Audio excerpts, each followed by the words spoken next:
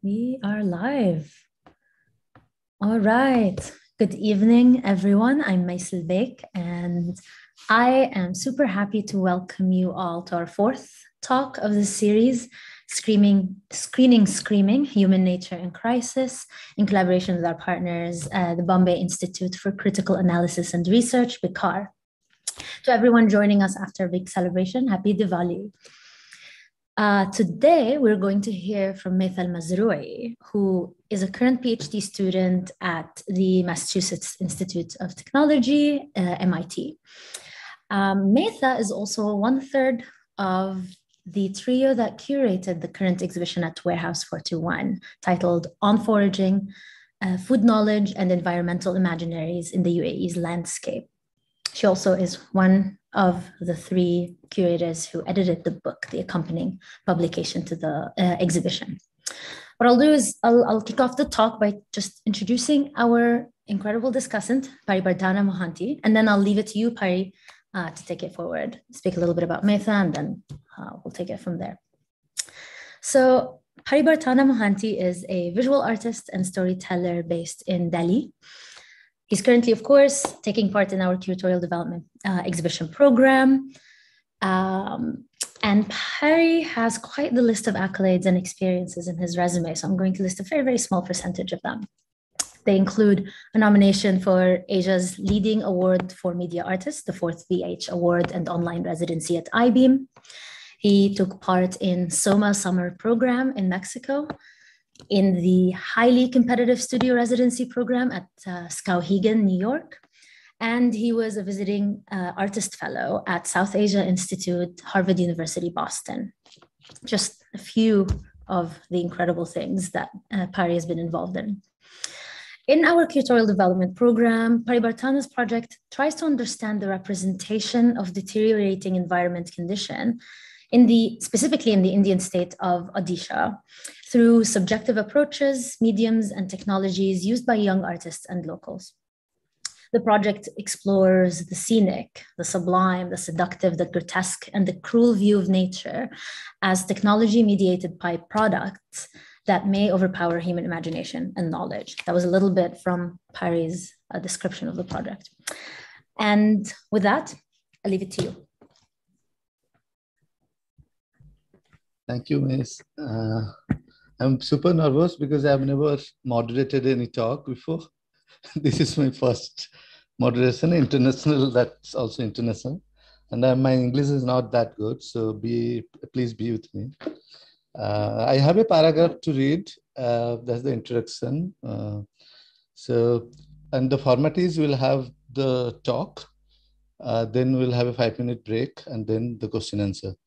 So Meitha Al-Mazroui is a current PhD student in history, theory, and criticism of architecture at MIT. She received her MS in critical, curatorial, and conceptual practices in architecture from Columbia University's Graduate School of Architecture, Planning, and Preservation. Her curatorial and editorial work encompassed public programming from Guggenheim, Abu Dhabi, publication for the National Pavilion of the United Arab Emirates in Venice, and establishing TWD magazine and architecture and design publication in 2012 as a platform to collect urban narratives from the Arabian Gulf, Eastern Mediterranean, and North Africa. So this is a small introduction. And now I want to invite Meitha to present her paper. She has a illustrious PPT or PDF to present. So we'll be hearing now from Meitha. Thank you so much, Pari and Mace and Rohit, for inviting me to speak today. I'll share my presentation. I hope you can all see the screen. All right, great. So good morning, everyone. My name is Meitha, and today I'll be presenting 4 moments from the history of scent. It's a topic that I've been consumed by, and it's also my PhD dissertation that I've been reading through for a while now with the help of advisors, colleagues, and exceptional friends, two of who I'd like to single out today, Omar Abdel Ghaffar and Nadi Bousaada, for helping me frame it in the format that I'll be sharing today. I'll start with a 13th century recipe.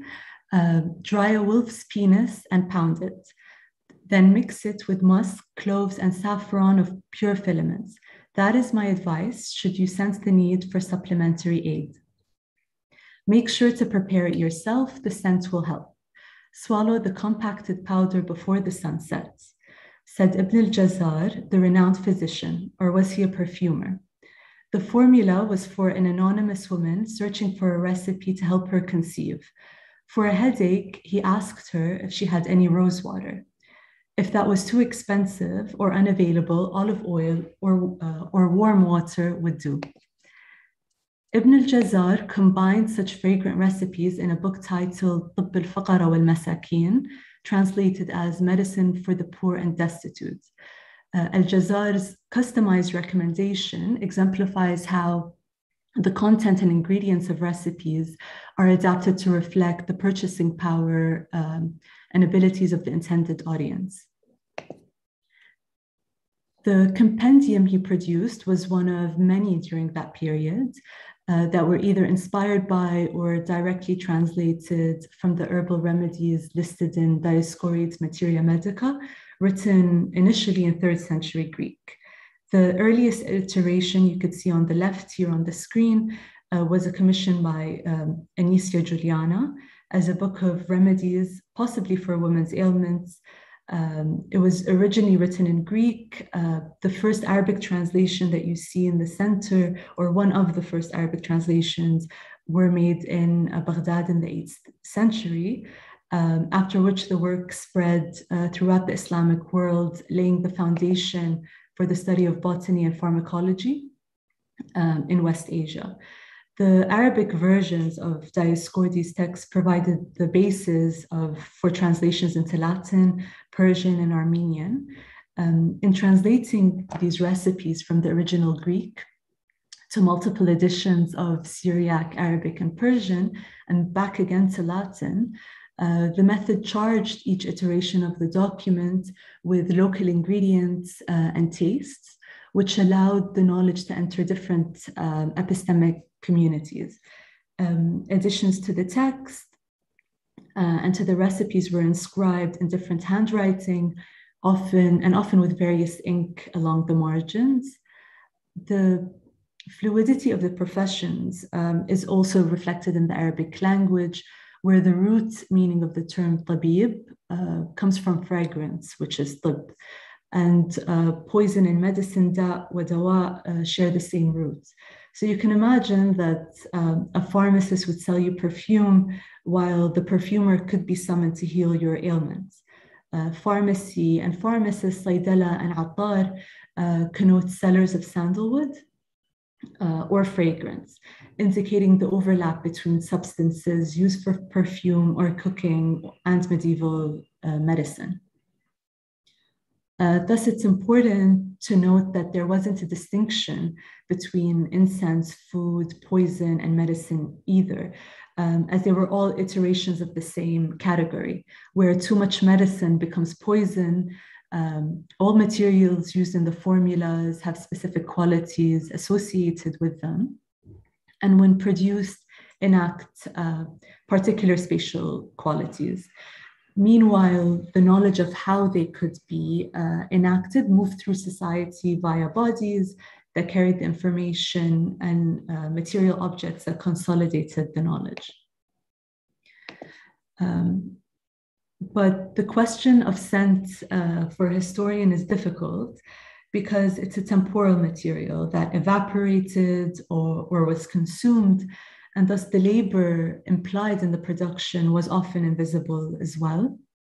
However, in my work, I plan to examine the economy of fragrance in the medieval Islamic world and spatialize the role of scent in architecture specifically. I hope to do this by tracing the genealogy of book production in Baghdad and the larger territory in the 13th century. The dissemination of medicinal formularies was at a peak during the Abbasid period. And this is as early as the 8th century. And I would like to argue that we cannot understand these books or Abbasid life, social life, without considering the central role that scent played in the production of culture. Therefore, I'd like to show how multiple rewriting and translation of documents could begin to reveal a dormant historical narrative that revolved in and around what was a very dynamic industry. The geography examined in my research refers to the multiple sites in which the recipes were either translated or rewritten. And I propose to contain the research or the site between the Persian or Arabian Gulf and the Red Sea, and bounded by Iraq in the north and Yemen in the south. The recipes that I'm looking at are part of a large material corpus, specifically manuscripts that are classified under Materia Medica, books on poison, and medical encyclopedias. These include, and are not really limited to, the multiple versions of Ibn al-Mahdi's Book of Fragrance, Kitab al-Tib, Misawiya's The Specialty of Medicine, Kitab Jawahir al-Tib, and al-Kindi's Perfumery Instructions, Kitab Kimya al-Atar, and al-Nuwairi's The Ultimate Ambition and the Arts of Erudition, Dioscori's Materia Medica, al-Qavzini's Wonders of Creation, and Ibn al-Wahshiya's book on poison. And because my work kind of borrows from a material, social, and intellectual history, my research methodology requires multiple modes of analysis. I use the visual, textual, and a method of mapping, which I'll elaborate on further or later in the presentation. In Islamic art history, the approach of looking at manuscripts only for their illustration is one that prevails. The gulf between textual historians and illustrative traditions remain largely unabridged. Eva Hoffman is an Islamic art historian who writes on the beginnings of the illustrated Arabic book and portable objects. And she attempts to bridge that gap. She does that, and I build on her work a lot, specifically her method of understanding the transmission of art in medieval period as what she's quoted as an interactive space of translation. And what she means by interactive space of translation is that often spaces on the page during the translation process were left empty and framed by text waiting to be filled. If an ingredient, for example, was not recognized locally or was not recognized by name or illustration, its name was transliterated in the hopes that a future author would be able to recognize it. Illustrations were also translated. No two documents carry the exact visual representation. Furthermore, these site-specific translations demonstrate how recipe flowed, again, like I mentioned earlier, through social structures due to experimentation, while retaining the aura of healing with and through fragrance. Using this method of analysis, the surface of the page serves as an archive, preserving layers of textual and visual interactions that contributed to the process of transmission of knowledge. And the evidence of archiving in the margins, as you see here, and in numerous pages, confirms that these manuscripts were used and demonstrates how they were read. The recipe, for instance, could have been intended as a record to simply instruct or consolidate this knowledge, or it could have been that a pharmacist or a perfumer would be able to prepare the formula or treat a patient on the spot using these lists. Oops. So the first moment recipe as fragrance that I'll present today will look at ingredients, tools, and the spaces of production. The second moment looks at gender, labor, and how recipes interact with society at large. And this could be the actors making the formulas and the individuals interacting with them. The third moment looks at the Abbasid geography or landscape and the larger network of circulation, highlighting the broader trade and regionalism. The fourth and final moment that I would like to foreground here is the different journeys that these documents have taken since, and the archival processes associated with them. So this section builds on provenance studies and asks what happens to the epistemology of a book when it's dispersed. The page of the recipe book does a lot for me in the first moment when trying to reveal ingredients, tools, and spaces of production. At a first glance, the page contains a list of ingredients. Scent is invisible in its materiality, but at a close reading, the page brings scent to life. The corpus of materia medica provides vivid and detailed spatial descriptions of architectural typologies, agricultural sites, and storage spaces. For example, like what can we deduce from the page that's on the screen now? It's a recipe titled Preparing Medicine from Honey. It's currently displayed at the Met as a single folio, and it reads, "To whom has no appetite or is feeling weak, the description is as follows. Take 1 part honey and in the margin 1 part tears, mix with honey and cook in a pot until 2/3 of it is gone, then take it out of the pot." As you can see here, the vignettes organized in a grid tells us different part of the story. In the center of the page, a pharmacist or a perfumer is illustrated. He holds a vessel while stirring the boiling honey and water as he prepares to hand it to the seated male figure. On the second floor, on either side of a row of containers, a figure on the left drinks from a glass beaker, and one on the right kneels while stirring a pot. The architectural setting suggests that the formula is being prepared in a kitchen. Here, the page can be perceived as portable architecture. Whether depicting a space or a vessel, the document allows architectural representation to move across geographic and social space. All the while, architectural representation here also demonstrates the fluidity of spatializing disciplines as kitchen, pharmacy, or lab.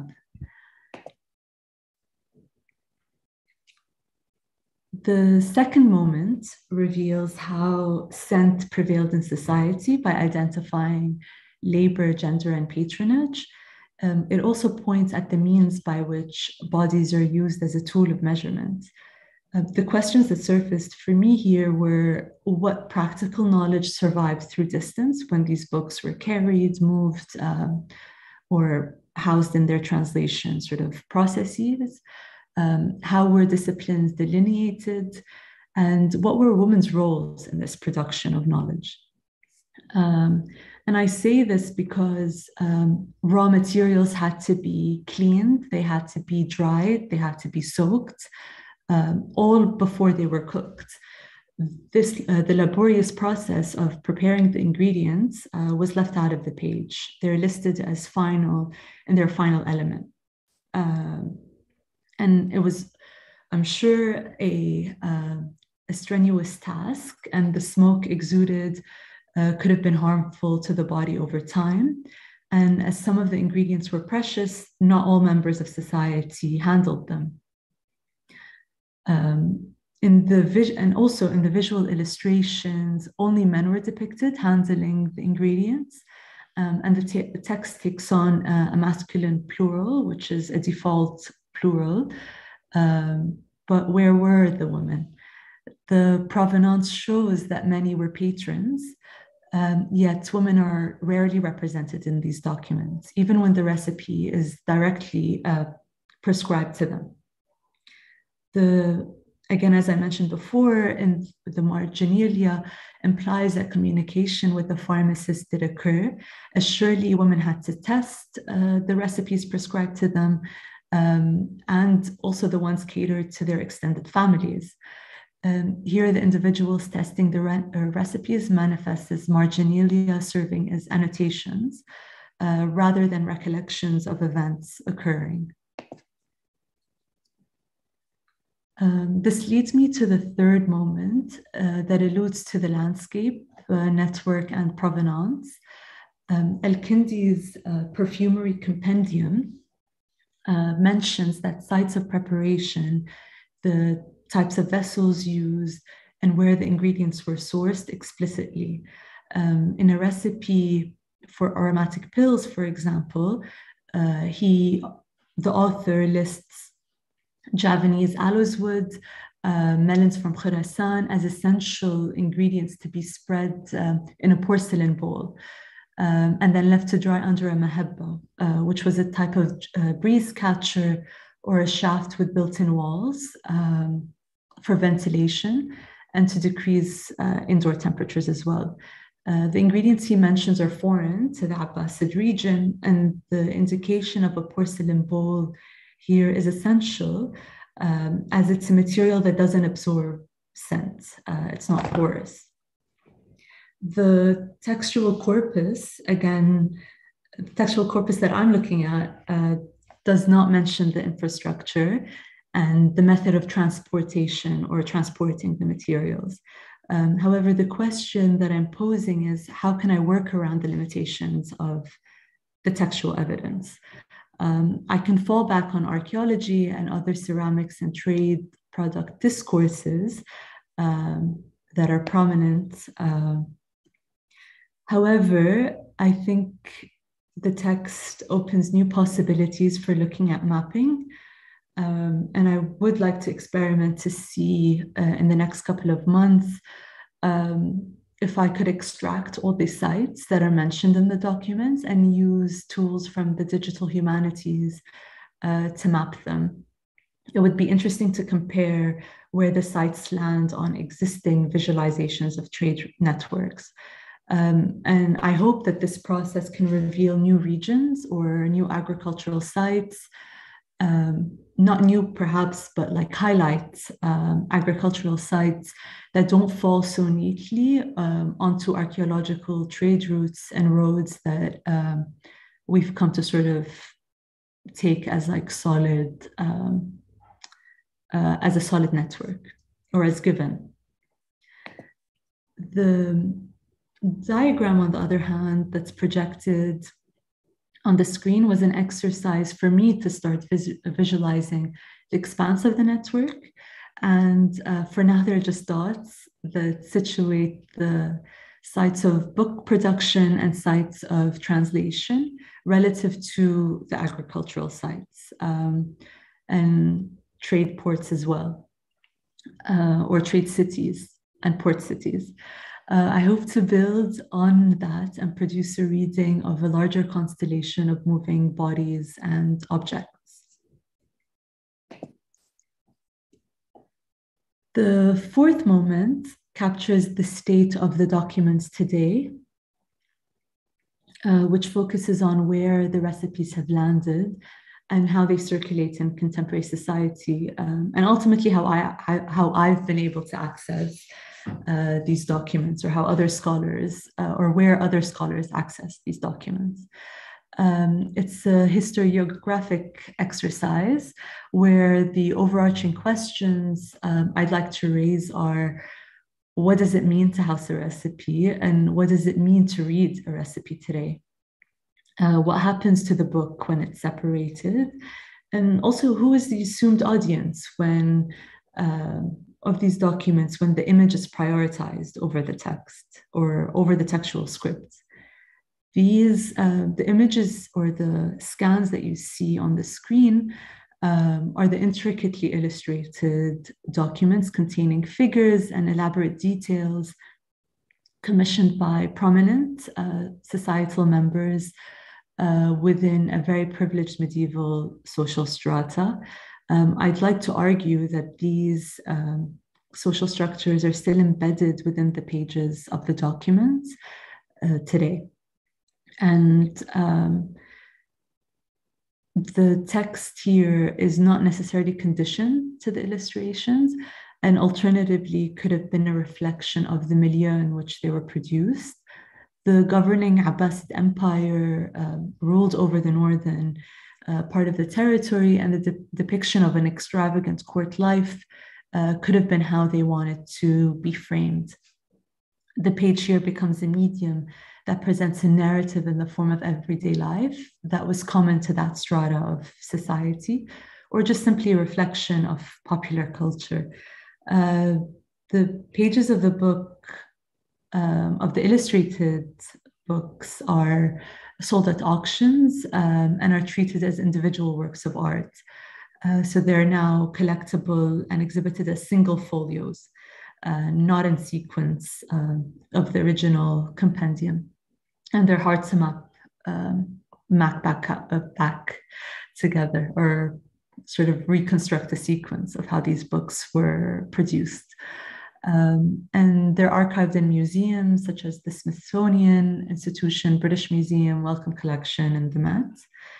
And alternatively, the more utilitarian documents that were used by perfumers and pharmacists, and possibly was circulated among a wider public, are treated very differently, as they're currently housed in public libraries, such as the British Library and the Bibliothèque Nationale, and numerous digital archives, as compendiums, as full compendiums. In conclusion, so far the history of architecture has treated scent as this phenomenological component. And in my work, I'd like to affirm scent's materiality, as it was not solely an ephemeral substance, but one that's a result of material extraction, labor, and was deployed with intention within medieval spaces. I hope that my presentation illustrated that knowledge production was not the work of individuals, but was inevitably social. Perfumers, instrument makers, and technicians have tended to be invisible actors in the production of knowledge, because generally speaking, our modern culture doesn't credit the methods in which they engage in as knowledge making. There is textual evidence that such individuals saw things very differently. They carved out spaces where they could engage in scientific activities on their own terms and construct alternative representations of scientific authority. Their relative invisibility of such instrumental knowledge is a historical construct. Thank you very much for listening, and I'll stop the share.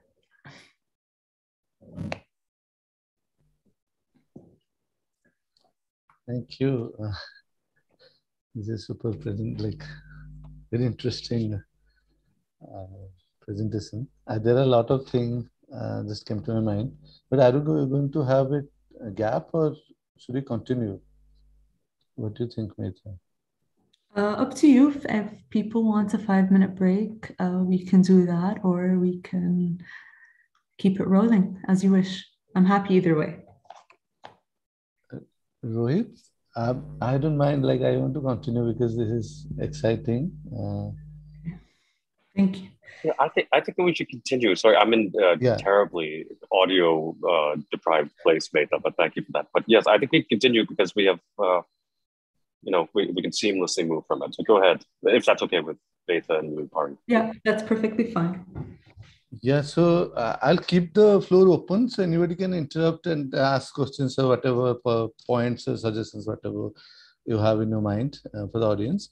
But I want to start with this idea, when I was reading your concept note, it was mentioned scent, then there's recipe. So I was like continuously keep thinking about the food, which you eat.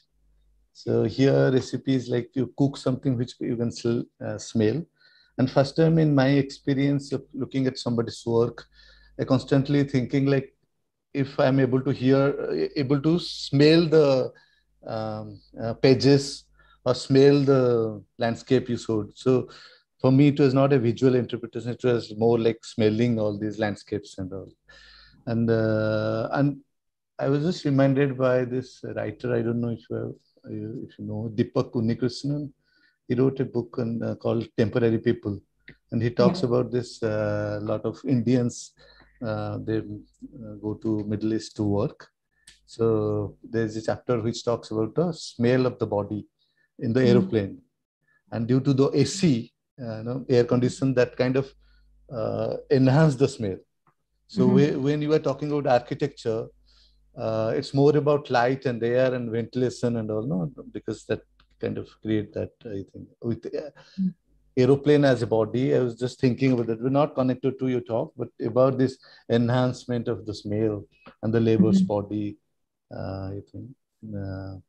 And while I was looking at this manuscripts, illustrations, it was not, for me, it was not like book, as if you went to read those texts. It was for me like a map, because I could not read whatever it is written. So for me, it was a map of a place where I've never been. Because of that illegibility of the language, I don't read, so I have never been to that place. So that was also another thing. And then I was thinking, there is one page you showed where text and they left the space for the drawing. And there's a concept in France called horror vacui. That's the idea which early cartographers, French cartographers, they used in map making. So in the beginning, when people travel the world and they make maps, there are places they could not discover. And so that place was left empty. And in those places, they put flora and fauna and wild animals and scary thing. So when we were showing those empty space and the text, as if this map is waiting for this horror vacui, to feel that empty void, some kind of. So both are complementing the image and the text. So these are like random thoughts came to my mind,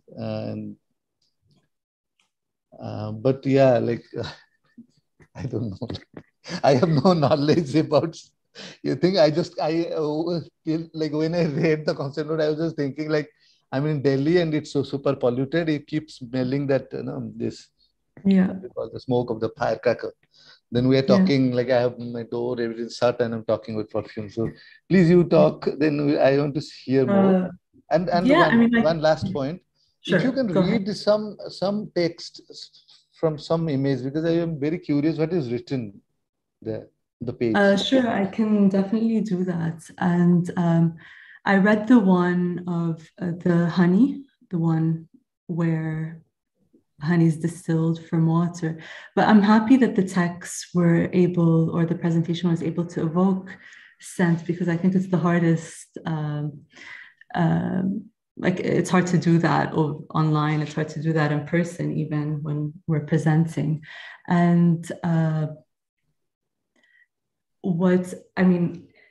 I guess it's also fascinating that you were able to pick up on the other world, or the projection of another world through these landscapes, because I think a lot of the Abbasid commissions were to try and understand the rest of the world. So initially, one of the first caliphs in Mansour was the one who started this entire translation movement in Baghdad by sending scholars to translate Greek philosophy specifically and astrological documents. And through that, the Galenic medical documents were translated. But he also commissioned a lot of translations from Sanskrit and Persian books.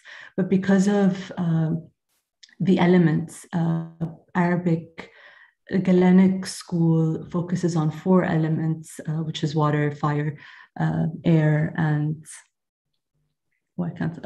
earth, whereas the Sanskrit included 5, which is ether, or the other like space, which didn't fit so neatly with the monotheistic Islamic beliefs. So the translation didn't go one way, is what I'm trying to say, that there were books, and they're hard to map because a lot of the Persian and Sanskrit books aren't available. So you can't make direct links specifically, but it's obvious in the textual evidence. But yeah, we can open the floor to other questions, perhaps. Yeah. Anybody wants to come in?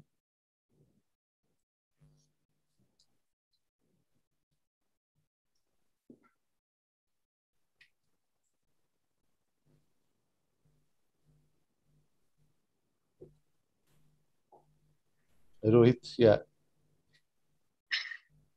Okay, I'm sorry if you hear like lots of dog shouting and chaos. It's Diwali, as Mace had mentioned, and so and as Pari Bartana just mentioned, Meitha, there are firecrackers constantly, and my house of pets has gone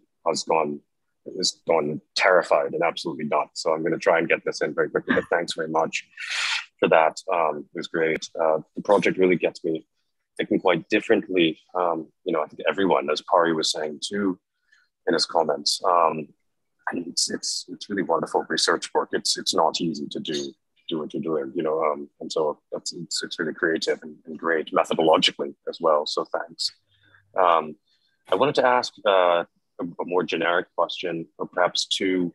One is this sort of this notion, of course, that you're seeing. I think it's quite interesting that I had no idea about, but of sort of scent as perfume or a community of sort of an infection of pleasure, right? Of a glue of maybe sociality or love or whatever, and then it as poison, as homeopathic of sorts as well. So this sort of community and immunity paradigm, that sort of runs certainly through the history of modernity, if like Agamben and his lesser known, well, anyway, yes, if they're to be believed, I mean, that, this classic question of the pharmacon, of the double-edged sword, right? How to ensure that community isn't overtaken by immunity, right? Like how to ensure that like the child is actually going to grow up, and not get shot or sick or die.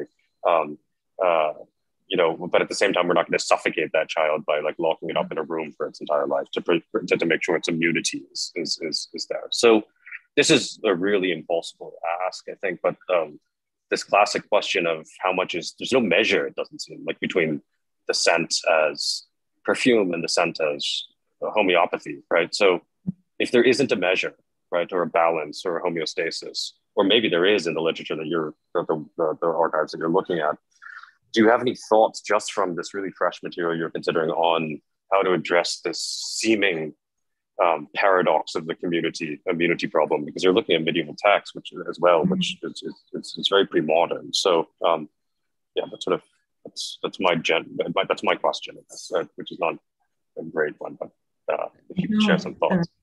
No, thank you, Rohit, for your question. If I understood it correctly,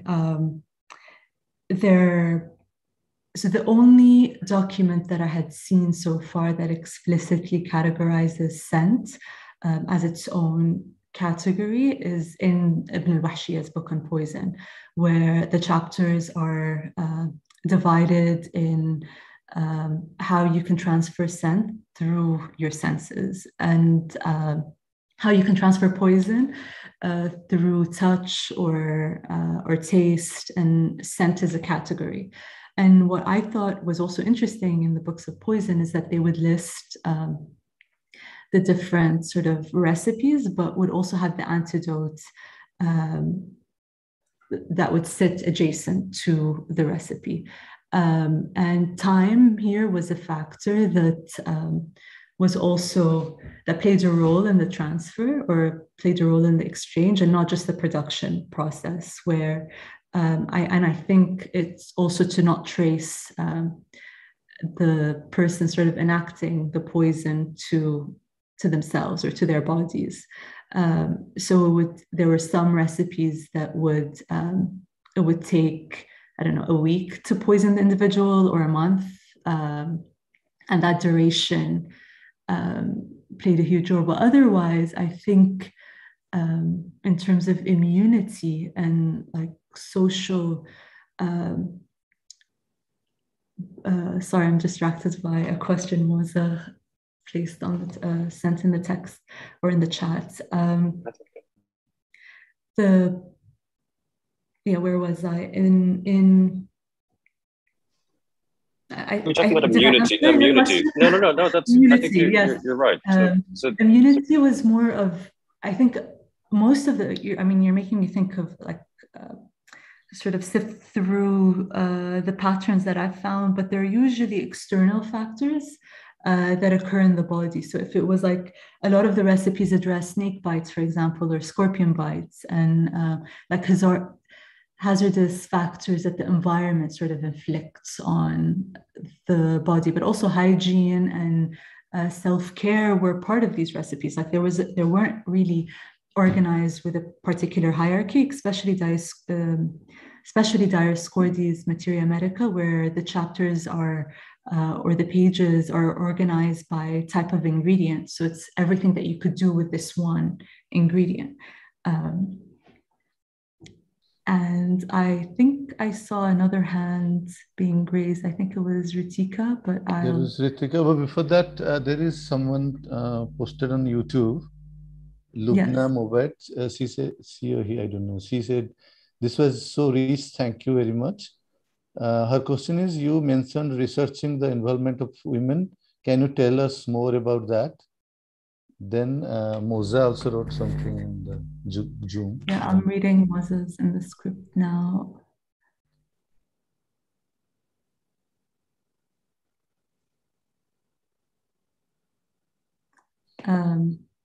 To answer Lubna's question, yes, I can talk more about the women. I mentioned briefly that one of the very first iterations of the book was commissioned by a woman to sort of address different types of ailments. So I think that if that document has been translated and copied and edited, the initial sort of knowledge of producing these recipes for a female body will retain over time, depending on who is or what type of body is addressed or what types of ailments are addressed.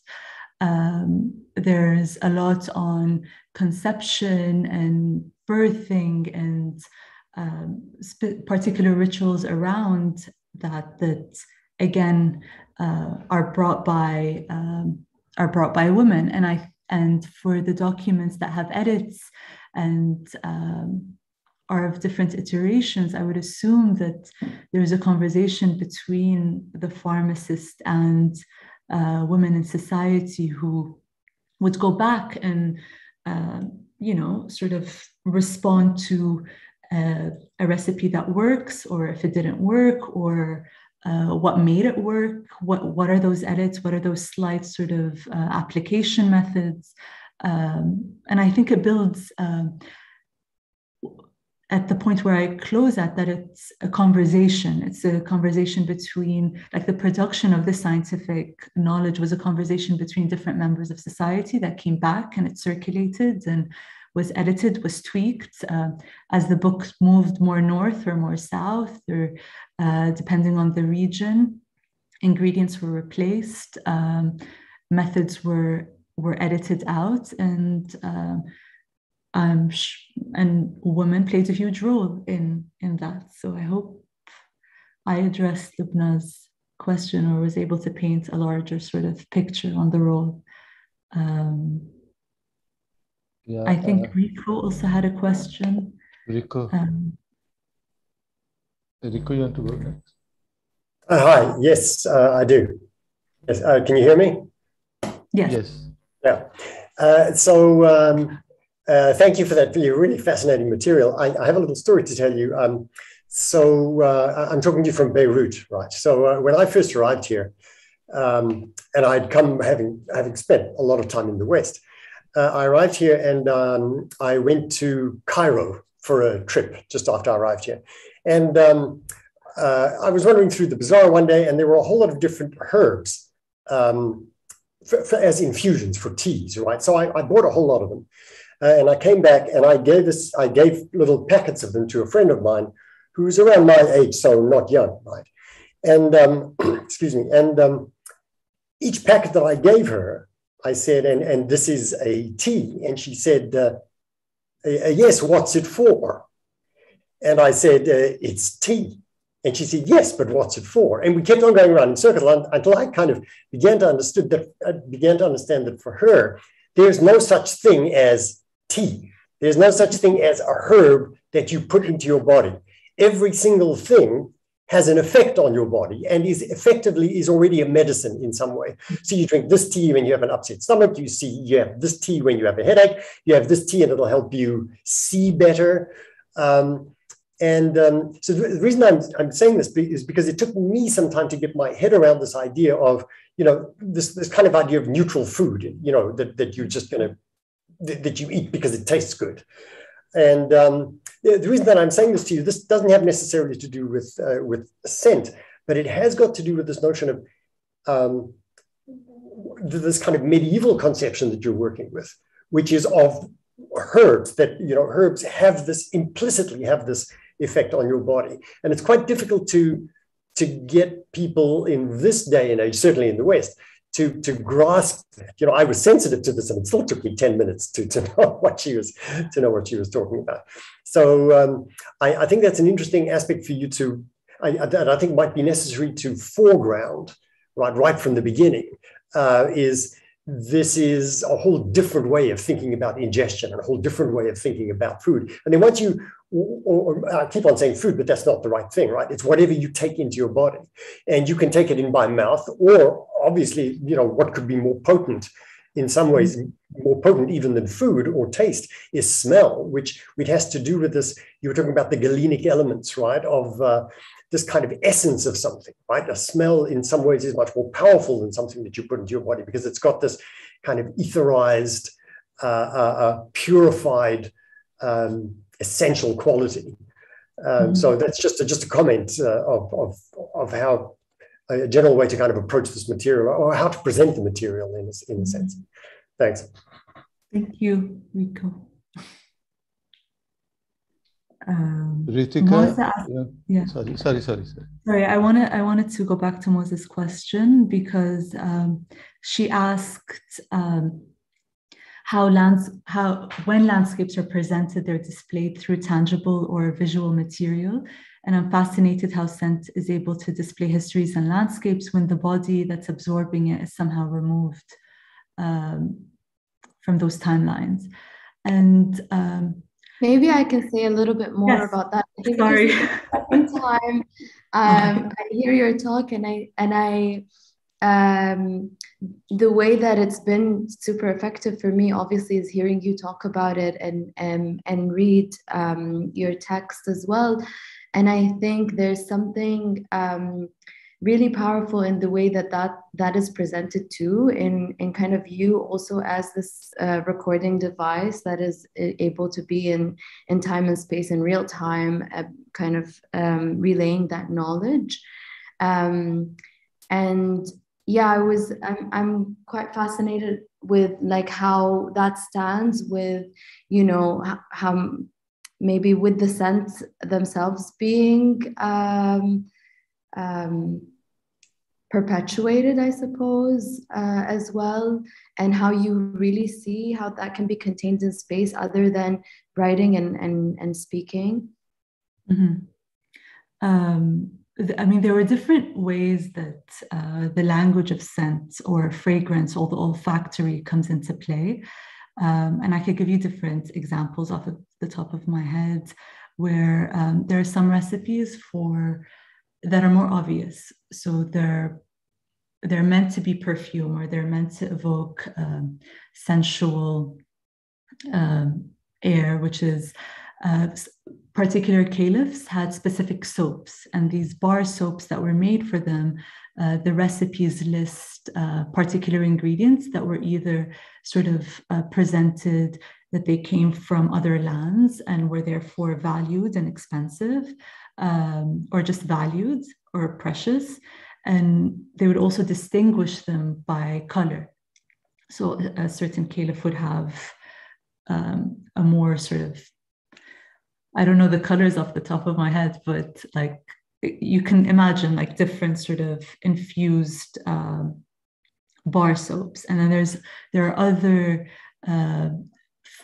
sort of senses evoked in food as well, where in the Book of Poison, Ibn al-Wahshi claims that one of the antidotes to knowing if foods had poison in them was that they, during a feast, the caliphs would have peacocks around, and the peacock would be able to smell poison. And that was sort of one indication to flag it, because there's also like a non-human, I guess, aspect to, like to the whole process. So like, and then fragrance is also measured by taste, where I think that's where I fall, or it could be very muddy or problematic, is that the assumption that what we think or we assume smells good follows the same taste of the Abbasid period. So maybe something that I would read as foul was accepted and considered fragrant. So I think that's where it becomes very murky and problematic and just producing interpretations or assuming that certain taste values sort of retained over time.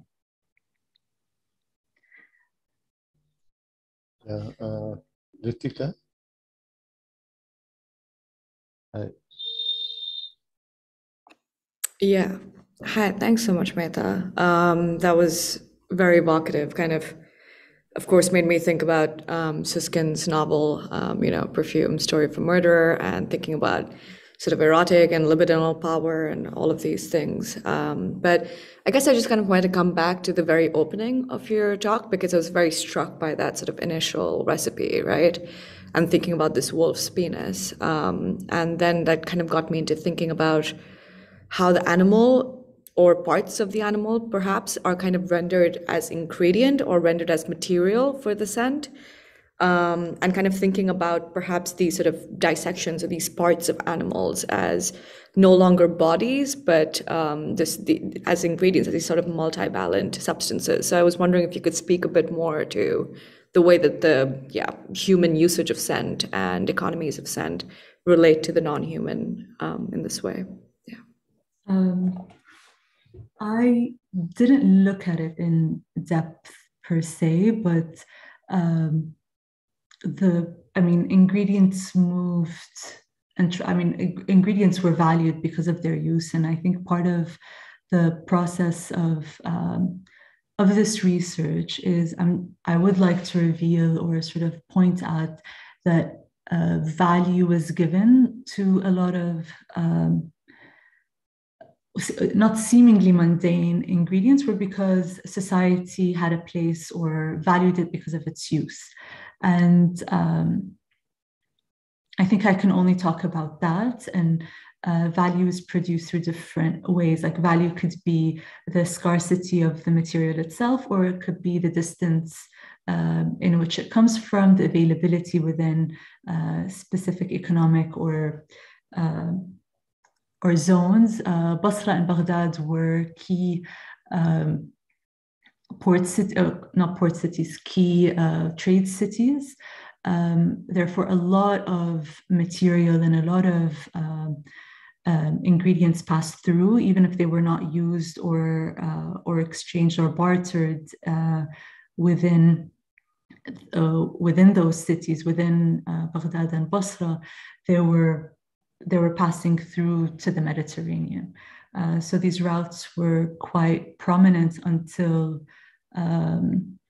the decline of the Abbasid Empire and the rise of the Fatimids in Egypt, where the Red Sea then became the sort of the route, the trade routes crossed through the Red Sea. And I mean, not that the Red Sea wasn't prominent prior to that, or the Indian Ocean trade, but it sort of gave rise to that section or that route. And there are indications to value within these documents when thinking about the vessels that carried a lot of the, not raw ingredients, but sort of either the oils or the pulverized wolf penis or whatever ingredient sort of traveled. And the sea routes sort of produced an air of humidity. So a lot of the precious ingredients still carried through the caravan routes and were not replaced by the prominent sea routes in later centuries. So I think, to circle back to your question, the value is there, but like consciousness around the non-human sort of production was not one that I paid close attention to. Thank you. Thank you for your question. There is someone on the YouTube, Birangana Solanki. She's saying, thank you, Meitha. I had a question related to scent with memory and how you think of the other senses, sight, sound, taste, touch, eliciting various reading of the same smell of different people. Yeah, exactly. I think the way we retain or react to scent can differ. And again, that's the problematic of this. These are like the problem points or the pressure points of the research is a blanket assumption can't be made. And the books themselves show that a blanket assumption can't be made because measurements are altered, descriptors are altered. And again, a lot of research also kind of points out that these edits might not be practical edits to the material, but the scribe writing or taking down or translating or copying could have just simply made a mistake. So it requires like a close reading of the text, of the script, of the pen to understand those nuances or those sort of the distinctions. Yeah, I was just thinking about that. Like you talk about translations, and with translation we talk about loss of meaning. So here, have you ever tried to make some perfumes which have changed due to translation, the recipe or something?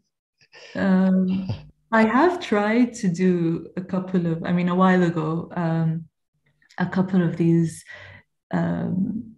of the recipes, but only just to see how laborious it is, like to just sit and stir or for hours or to keep sort of ingredients out for a month before you can consume them. Like season comes into play, environment comes into play. When you're meant to sort of start a recipe and when it's consumed, there's like a long duration. And that was my intention of sort of trying these recipes out. It was just to sort of understand how time comes into play, which I've sort of just dropped from trying to even like include that within the research because it's it's messy and it's not sound and it's not scientific or precise. So it's I've found that just sticking to the evidence and the material corpus, which is rich, and to sort of extract what exists instead of assuming or projecting my own reading and biases. I think which inevitably. Do you also have those scents? Like, sorry? Have you smelled them? You have it? Because no, it's very strange we are talking about something which like I'm feeling a void, no, like this vacuum of not smelling, but we are talking. So are these available today, or like I have no picture of this, like where it is placed and how it smells. I mean, I hope they're not being circulated. I mean, it depends. I'm not sure I understand. Like you were talking about the vase, no? Yeah, you're talking about the vase which carried the utensils, which carried those things. So I'm just wondering, this perfume exists today, or we are talking about something which doesn't exist at all? Only through the text and the reading material we are talking about it. I mean, there are residues of ingredients that are found in archaeological sites, which even predate this translation movement. Like cinnamon is found in iron jars in Mesopotamia that allude to the Indian Ocean trade. And even earlier, like pepper was found in the archaeological remains of Ramses's nose. And so there was a larger trade network, and even George Saliba, who's a renowned scholar in the history of science, states that translation or this translation phenomenon that happened in the Islamic world existed way before the Abbasids. And so there is that sort of contested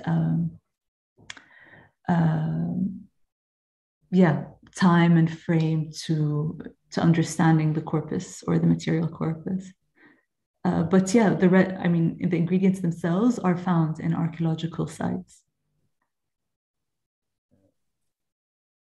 Anyone else wants to say something? I just recently I was doing this research in Odisha where I saw this plant called Kia. KIA, which in Hindi we call it Keuda. It's a flower which is transported to Delhi, and they used to make perfume. And that plant normally it's a natural barrier near the coast of Bay of Bengal, which hold the tree, hold the land against land erosion. And that flower comes, and that so now they have started cultivating that flower, I think.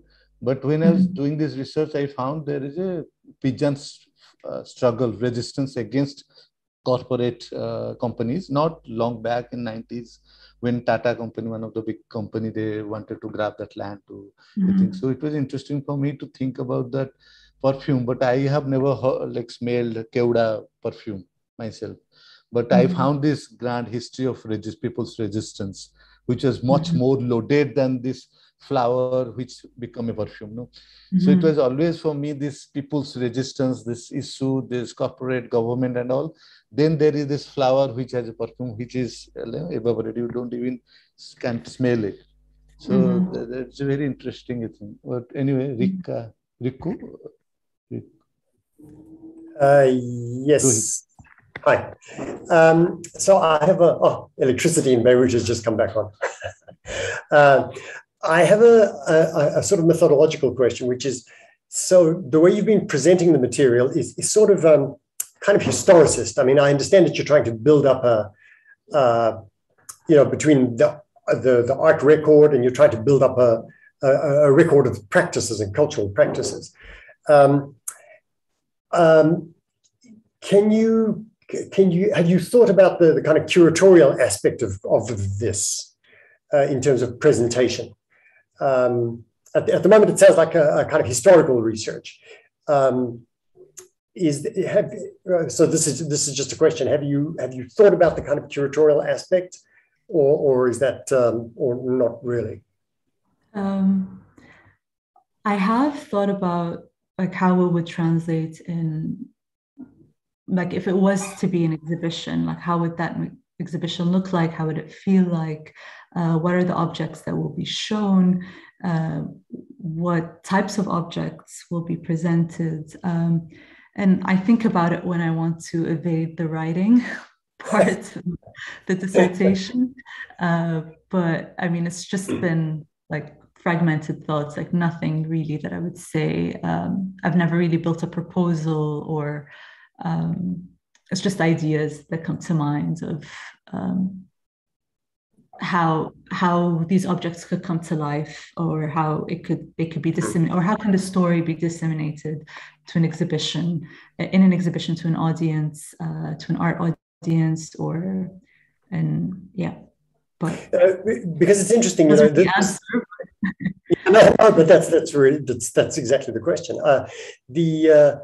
This conversation is incredibly evocative, right? I mean, just we're all sitting around and talking about it, and yet I feel as though I'm there, right? I'm, you know, it's so smell isn't only about, you know, I mean, smell is great when you're experiencing, but it's also incredibly evocative in and of itself. Just to add a completely ridiculous little comment on the side, but I remember a long time ago there was a John Waters movie, you know, the experimental filmmaker. I can't remember which movie it was, but when you went into the cinema, he handed out these little cards that were called Scratch and Smell. And they had numbers, you know, 1, 2, 3, 4, 5. And then suddenly when the number appeared on the screen, you scratched it, and it would be things like, you know, mama's cooking in the kitchen, or the new car smell, or something like that when somebody got into a new car. So that's just, I'm not suggesting anything like that, but that's just it just occurred to me as, you know, how do you deal with smell? Right. In a material sense? It's not easy to do. All right, thanks.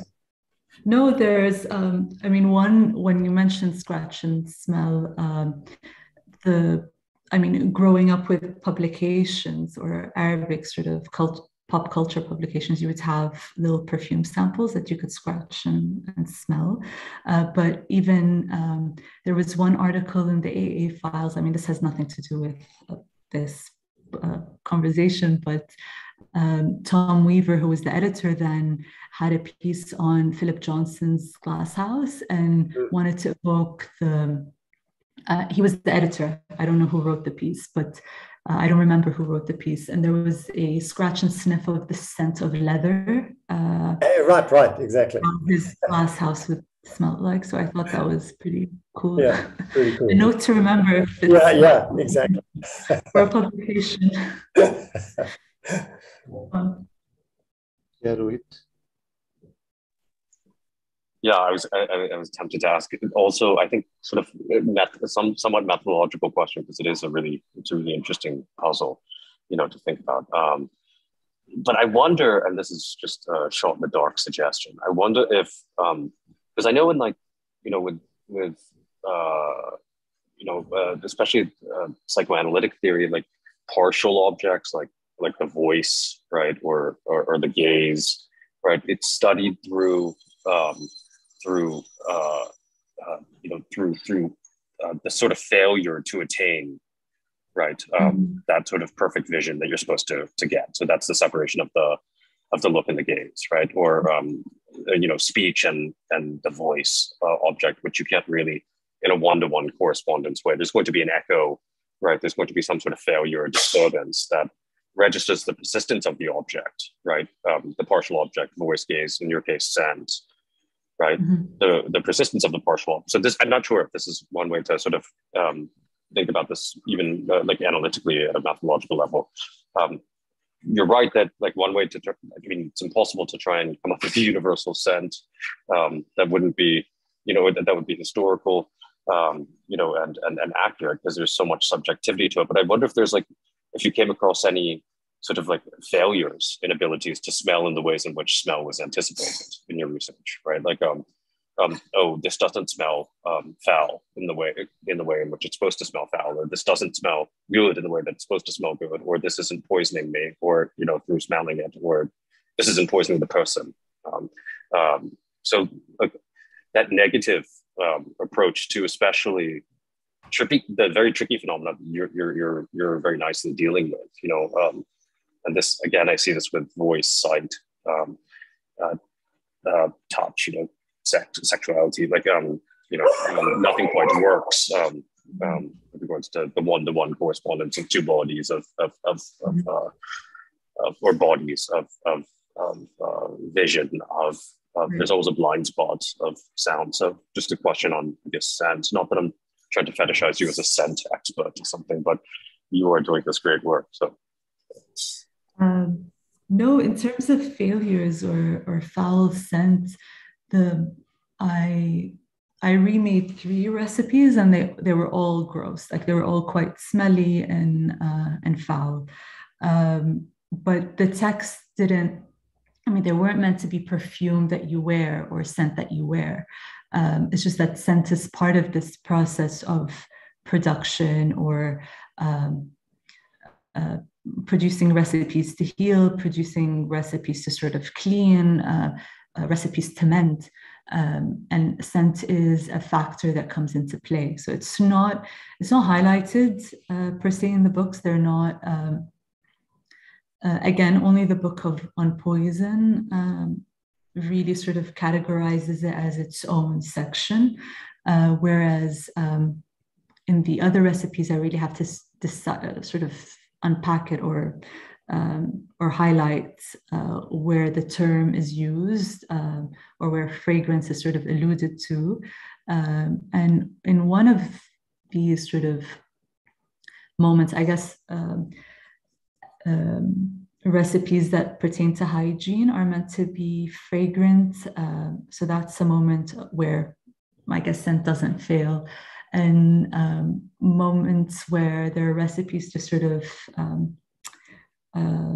not clean, but what's the right word? To sort of spread within a space, or to clean the floors of the courts, or that are meant to sort of evoke a particular feeling. And for me, this project is really to try and pick on the tangible elements of scent, because like even as we're talking about it now, it feels like this thing that we don't understand, or it's hard to sort of pin down in terms of descriptors, but it's chemistry. It's measured, it's calculated, it's clear, there's value, or it's devalued.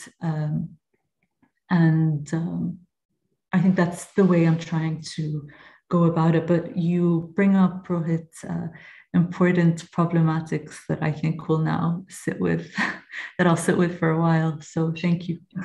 Fascinating talk. Thank you.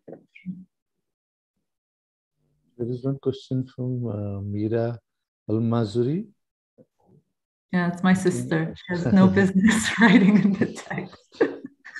Thinking about the wolf spinners, did you find a correlation and materials or ingredients that are harder to obtain and their benefits? Sorry, what was the first part? Thinking about the wolf spinners, did you find a correlation with materials or ingredients that are harder to obtain and their benefits? Yes, there were ingredients that were either sourced and traded or listed even in the Guinea's manuscripts as with their exact value. So we're very much aware of,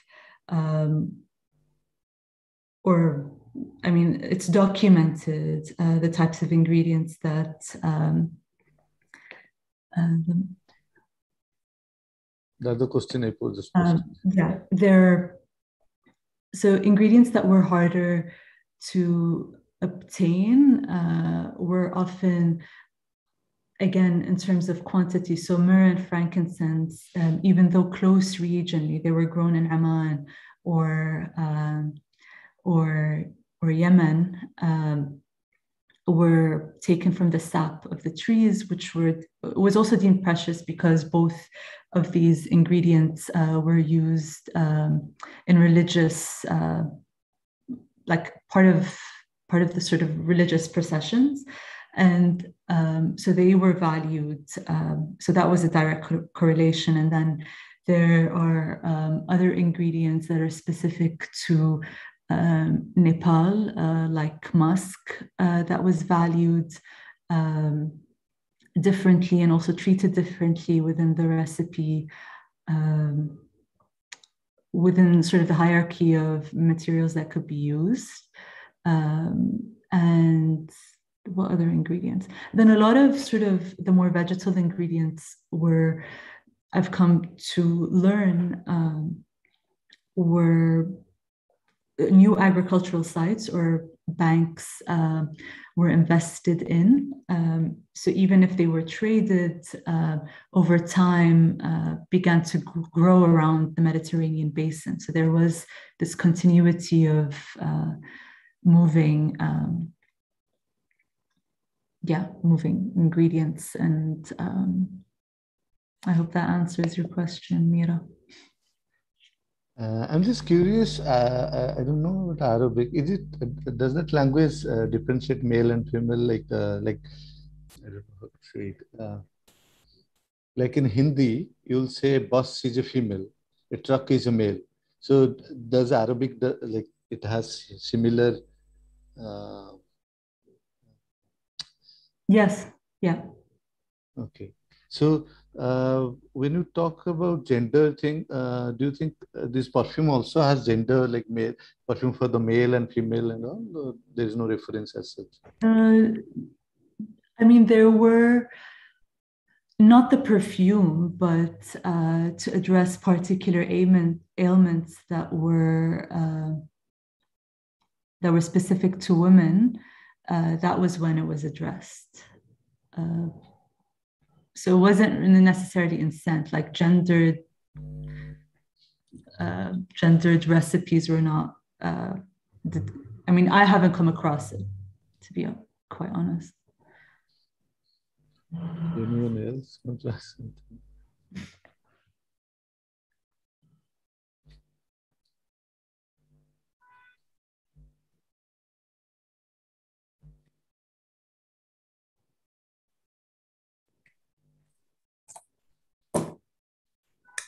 Hi, I have something else to add to that. Can I go ahead? Yeah, of course.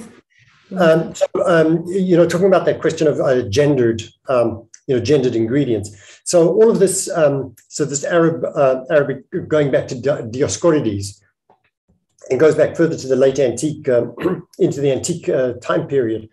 All of it essentially goes back to Aristotle, essentially.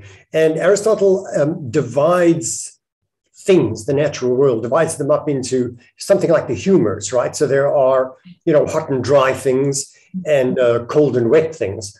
Yeah. And so much medicine is about balancing out those those elements within the body. So if the balance falls out, then you get ill, and then you take in these various things. So it's interesting if you. So the question is, have you come across that in the Arabic literature? Because if it isn't there, I'd be really surprised. But that's the question. Yeah, no, the balance comes into play, and I think that's where it's borrowed a lot from Persian and Sanskrit books as well, and they merge together. Is that the care for the exterior of your body has equal sort of weight as the interior, in a sense that there is this need to balance your external well-being with your internal, or there wasn't that distinction to begin with. It was seen as one. Yeah, exactly. And that's where it comes through in the text. So that's a real medieval feature, right? Because I mean, it goes through all the way in the certainly in the Byzantine medieval tradition. So everything in the kind of Eastern Mediterranean and then heading further east all participate in that same sort of worldview about balances of these kind of essential elements that are configured in the world in some way. And they change slightly. They're not always Aristotelian, but they're always somehow that basic structural principle is always in play. Exactly. Yeah. Like Thanks. You had to care for both to be a functioning human and society. Yeah, absolutely. Absolutely. That's, exactly right. Exactly. Lina, you want to ask? Yeah, Lina. Hi. Hello. Thank you so much, Meitha, for your presentation. It was really great. And while you were presenting, I was thinking really a lot of, your preoccupation with questions about also like how do we retranslate and rewrite what do we understand of scent.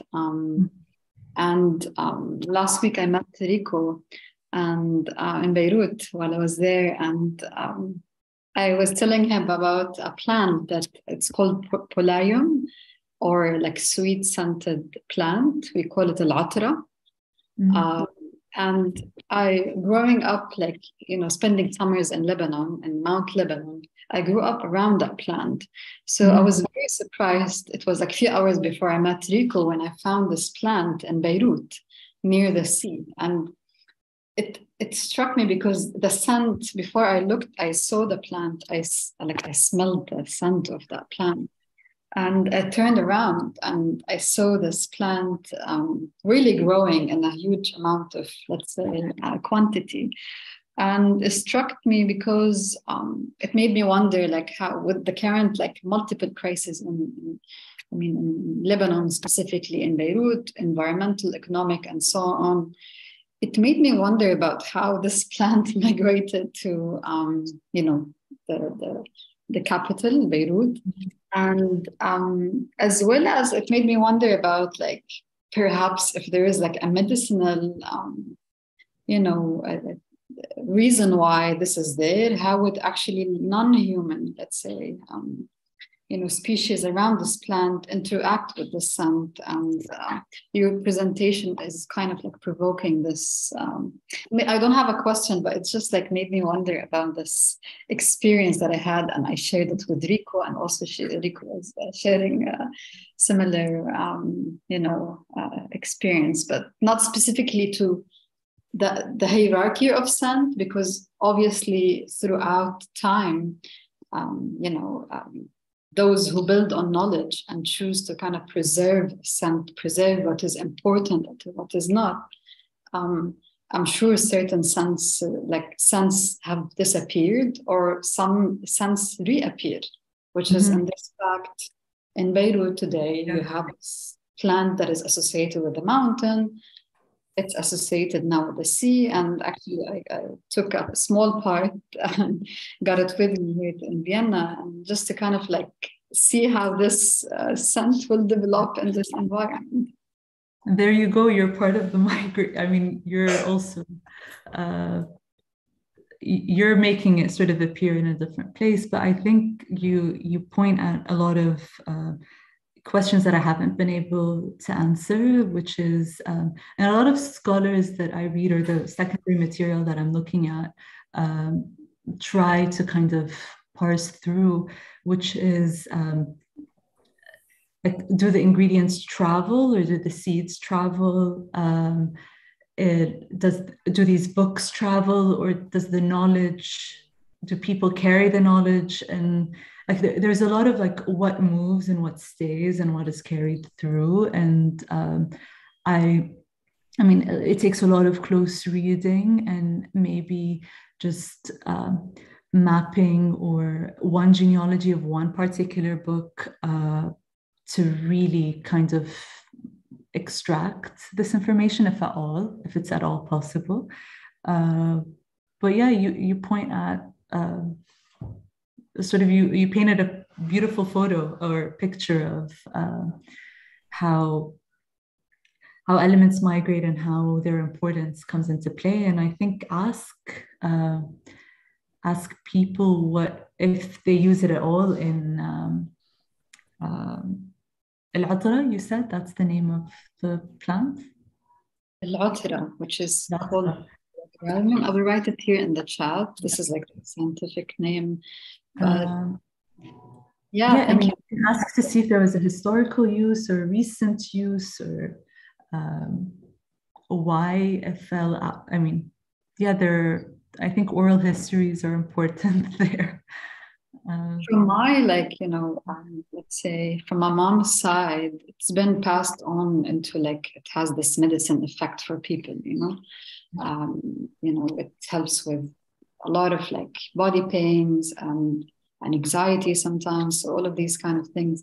And it was just interesting that this kind of popped up around other plants, and so sometimes obviously like the general knowledge of how do we act or how do we want to kind of benefit from, how do we drink tea, for example, what does it bring to us as well. And I think your presentation puts this perspective on the scent in relation to other species as well. And I'll write it down in the chat section now. Can I just add to this story that as Lena was telling me the story, in this cafe where we were sitting, we had a tea that neither of us had ever heard of before, right? It was another one of those herbs with a name, I can't quite remember it now, but just to show how broad and constantly moving this field is, and how impossible it is to kind of put your finger on it. I was surprised when the guy brought the tea, that Lena, that you had not heard of it, having spent time here in Beirut. So that was interesting. I have another comment to add about, you're saying, how do these things travel? Is it just the knowledge that travels? Is it the books that travel? So as someone who's worked in the medieval period for a long time, and I've followed these debates and questions about, within the Eastern Mediterranean, for what happens to traditions and various artistic traditions. And the answer is things always travel much, much more than you would ever have expected. And they always travel through routes that that somehow knowledge of something pops up always in some strange place. And so that's essentially a verbal tradition, right? That gets passed along. I've never read a paper in all the years I've been doing this. I've never read a paper where somebody said, "Oh, we thought that it spread, but we were wrong. It hadn't spread." Right? Every paper is, we thought they didn't know about it, but in fact, really, everybody knew about it all the time. So that's my overall answer to your question about passing through the text. Stuff always travels much more quickly than you might imagine. Yeah. And needs emerge at the same time as well, I think, in multiple locations. So that's... Yeah, absolutely. And the answers to those needs, that's the chicken and egg question, right? Which is, does the product create the need? Does the need demand the product? But these things are responded to so quickly. And if you think about it in terms of, a Silk Road travel, we think, it traveled so slowly, but it's a matter of weeks. It's a matter of weeks, maybe months, from one end of the West to the other end of the East. Things always travel amazingly quickly. Tima, Tima's question. She's asking if these recipes, specifically Ibn al-Wahshiya's recipes, if they were halal or if they were seen as problematic or supernatural. I don't know about halal, but his recipes were... they were prominent, they were made available. How many people sort of had access to the books on poison specifically, I'm unaware of. But these recipes were intended to kill or inflict a lot of pain on the person receiving it. So, and they were not seen as supernatural or otherworldly because they were so material in their process. They were so real in their application, and even if a few required the preparation to be at a specific time of sort of within the lunar form, it was still seen as science, or I think at least how it's documented and consolidated as a type of science and not as a supernatural or a mythical knowledge. But I'm not sure on the halal part. I haven't read anything that sort of counters or disputes the circulation of these books, but it could just be that I haven't come across it, not that it's not there. Yeah, thank you. It's interesting how every issue becomes human issue because we travel, we migrate. So, and then at the end, I'm just realizing that everything becomes issue related to environment. So, yeah, I don't have anything to say. No, but thank you, Pari. You've brought up such inquisitive kind of questions and threads. Everyone has one other thing, Meitha. Sorry if you don't mind, because it's again tempting. But this last conversation with Lena and Rico and Pari, here's the wildness in my house. But has just alerted me to, you should also, and I actually asked Lena, I think, to have a look at this when she was in Beirut. But it became fashionable for those who were in Lebanon studying this for just a little bit of time because it was really difficult to get. But he was a scent maker, Dr. Dehesh, who was oddly affiliated with Bashar al-Quri's family. And like there are lots of rumors around Dr. Dahesh, his potions, his scents in particular, and Bashar al-Quri's a killing. And there's like a massive Dahesh society still. Like now it's in New York. His house is still in Lebanon, but he thought scent. He was almost like a material mesmerist. I don't know if you know anything about the mesmerists. They were like right before the French Revolution, basically. Like mesmerism became, and this was actually that famous David, the death of Marat, that famous modernist painting, that was walked through the streets of Paris after the revolution, the French Revolution. He was a mesmerist, and basically it was non-material understandings of not scent but sense. Like there was like a fluid, and it's sort of like this Durkheimian mana. There's this fluid in bodies that would just like a Reiki, like putting your hands on, not touching but above bodies. You could demagnetize it, so you could let the fluid flow, not just within the body but across bodies as well.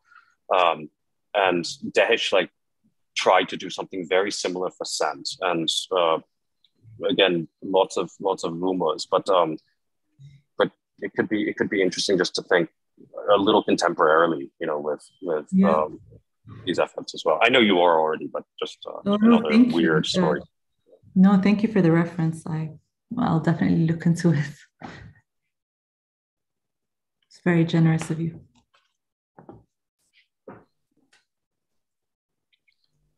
Yeah, anybody else? Last question. Do we have time?